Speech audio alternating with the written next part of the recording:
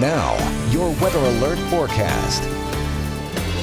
Good afternoon, everyone. On 3 News Now, meteorologist Mark Stitz. Now that those showers and thunderstorms from early this morning are long gone, most of us are starting a multiple-day stretch of dry weather. It is very humid out there, though, today, and we'll continue to see more clouds and sunshine as temperatures push into the mid-80s. Now, early tonight, a couple of spotty showers are possible up in northeast Nebraska, but most of us won't see them. And then by 10 o'clock tonight, we do cool off back down into the mid-70s. Heading into Tuesday morning, our skies will be clearing. That means lots of sunshine to start the day, and temperatures pretty mild in the upper 60s to near 70 degrees. Tomorrow afternoon, then, we look to be mostly sunny, thankfully not too hot. Temperatures once again climb into the mid-80s, pretty seasonable for this time of year. And the humidity tomorrow not going to be quite as bad, and the humidity will drop even further as we go into Wednesday. Today, though, very humid. Temperatures top out near 85 degrees, more clouds and sunshine, and we could see an isolated shower, too, up in northeast Nebraska, but most of us will be dry.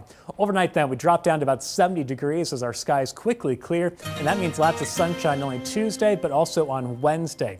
Tuesday, mid-80s, and then Wednesday, not only is the humidity a lot lower, but so are temperatures, at least a little bit, only climbing into the low 80s, so that's a little bit below average for this time of year. But Thursday, hit and miss showers and thunderstorms push back in. I think the best chance of seeing those right now looks to be in the second half of the day, especially heading into Thursday evening. Friday, though, most of us finish the work week dry with highs near 86, and the heat and the humidity back in full force for the weekend with highs near 90 both Saturday and Sunday.